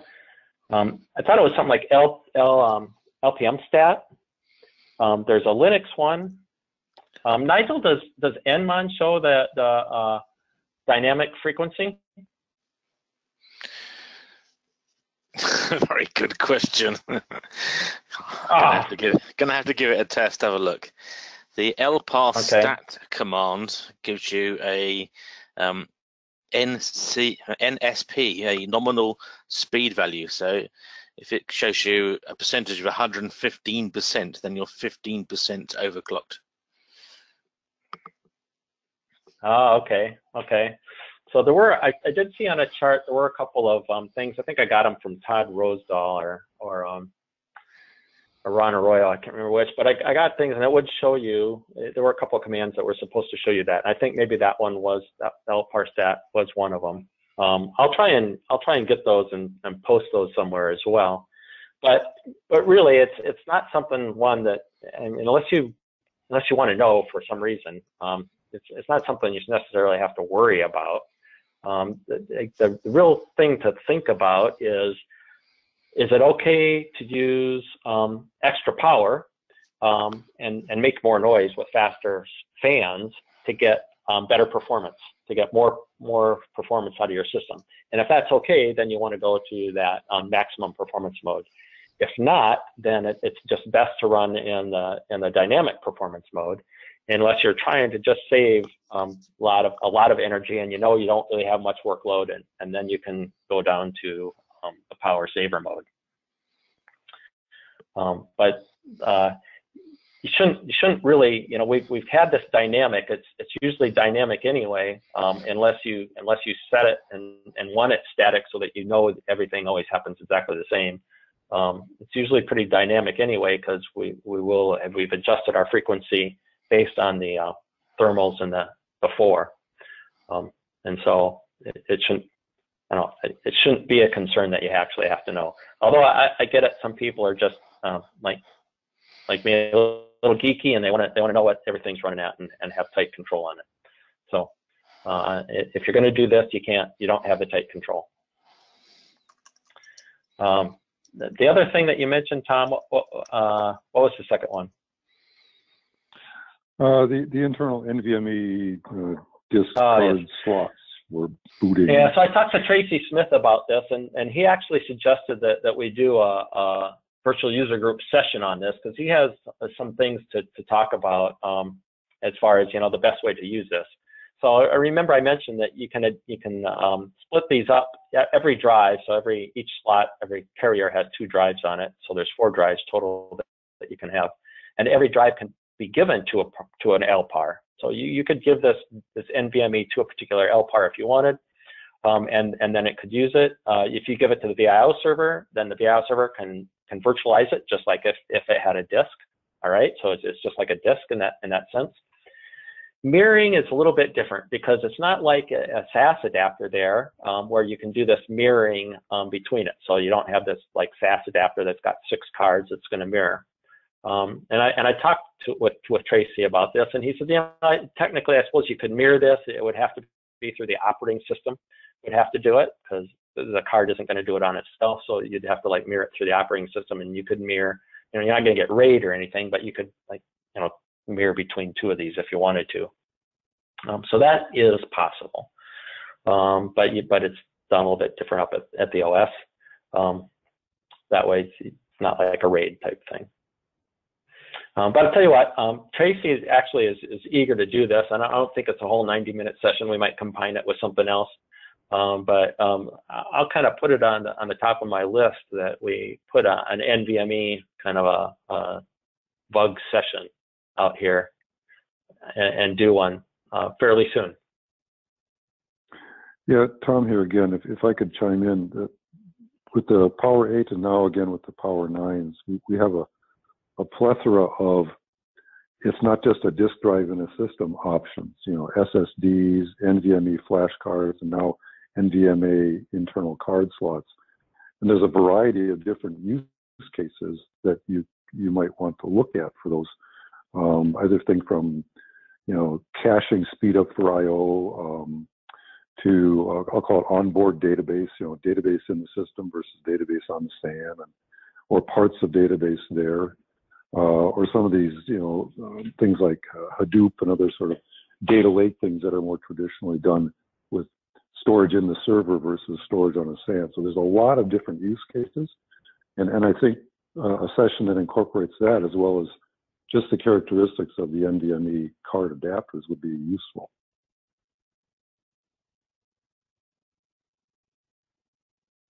Yes.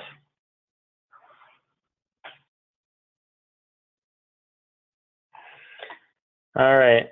Other questions here? Oh, okay. So Ralph gives a little way to do to look at the frequency.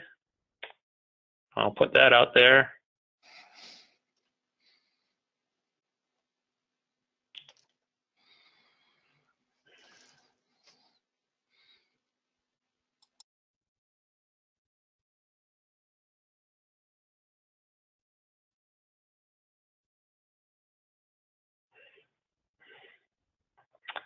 Okay.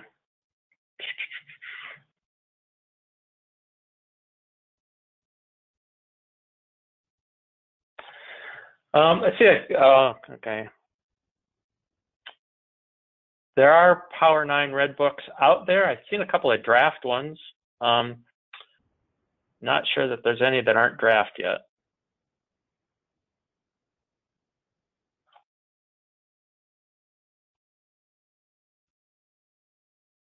There's definitely one on the AC922, but I'm not sure about the scale-out yet. It's only been announced a week ago. Yeah, right.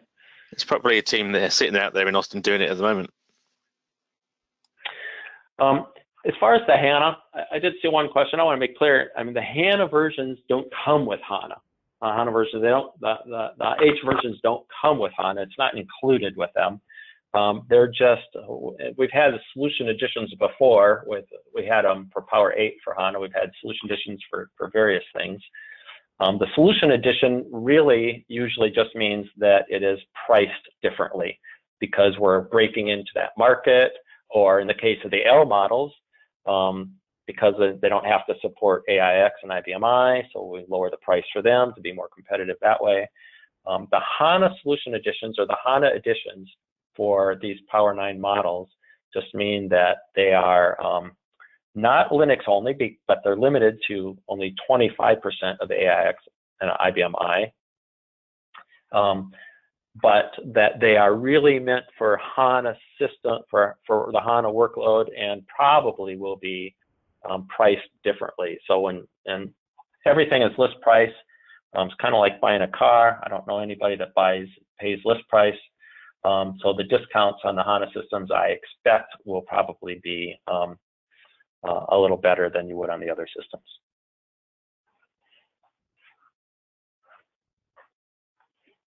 Especially if you buy $1 million worth at a time.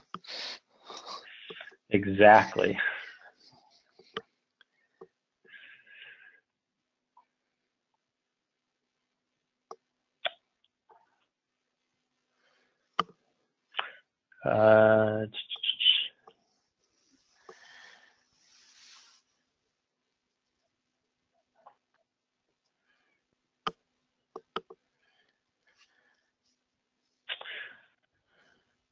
The RDX, you know, I questioned when we went to RDX, putting an RDX instead of a DVD in there. Well, why are we replacing DVDs with RDX?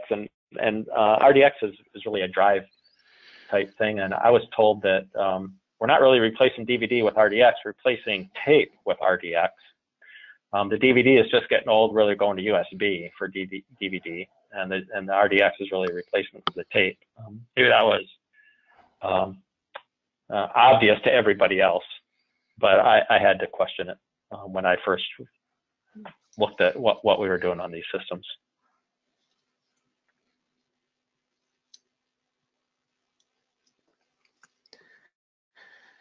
In the past, we've got questions about is IBM supplying the USB memory keys, and the answer is no. And if we did, we'd charge you $200 for a little one. So you don't really want to buy an IBM one. Everybody has their favorite manufacturer that they've found that proved reliable, and we can discuss that over a beer sometime. Yeah. I'm pretty sure that if you want, that there is a way to order one from IBM, but Nigel's absolutely right. It's going to be $200 for a $30 USB stick. So, Exactly. Yeah.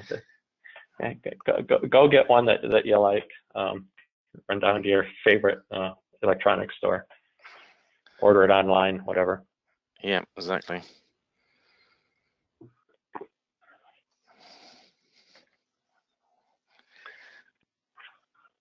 I don't know why they didn't put 12 cores in the AX IBMI versions of the S922 or 24 cores in the S922.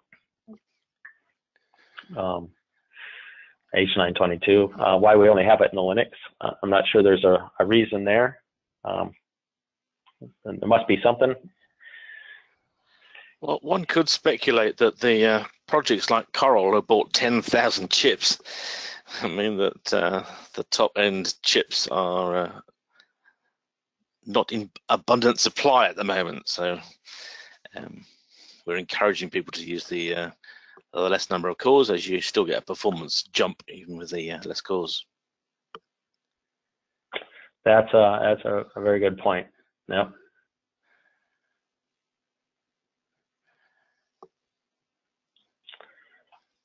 Okay, let's see.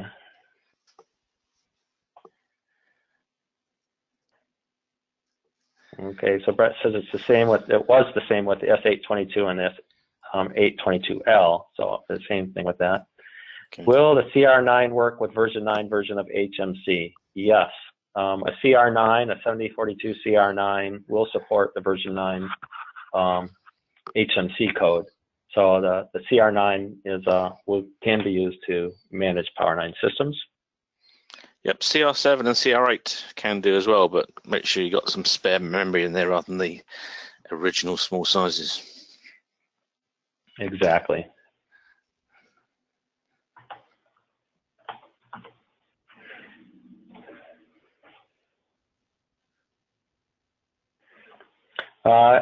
We don't know what the Oracle license factor will do for POWER9.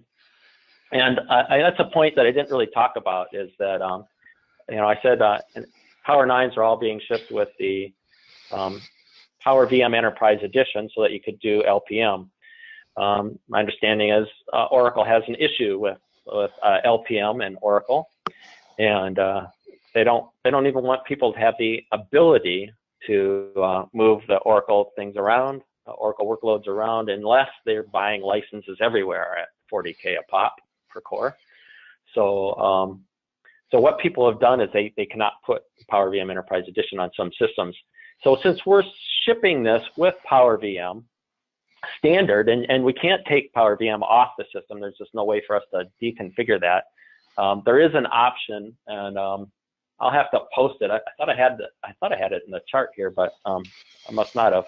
There is an option, a way to deconfigure live partition mobility that will satisfy Oracle on these systems.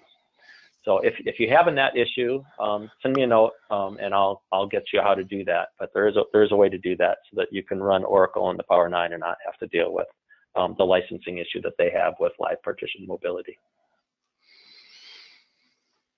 I think you buy an free MES upgrade to do that. Is the process you use to do that? And to satisfy Oracle, it's a one-way path. Yes. You can't switch it on and off after you've done it.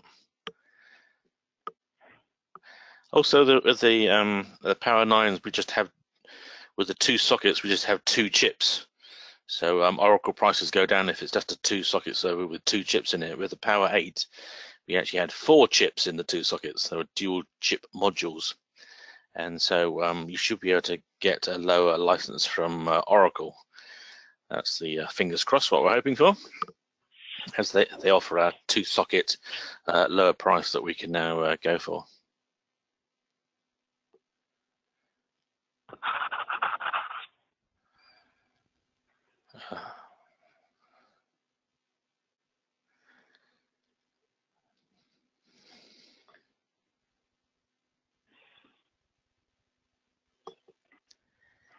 Well, let's see. Other questions? I think we answered the x86. most of them. Go on. Yeah, so the x86 version of the virtual HMC, will that support the version 9 code? My understanding is it will. Nigel, is that not right? Do you That's know? right, yeah.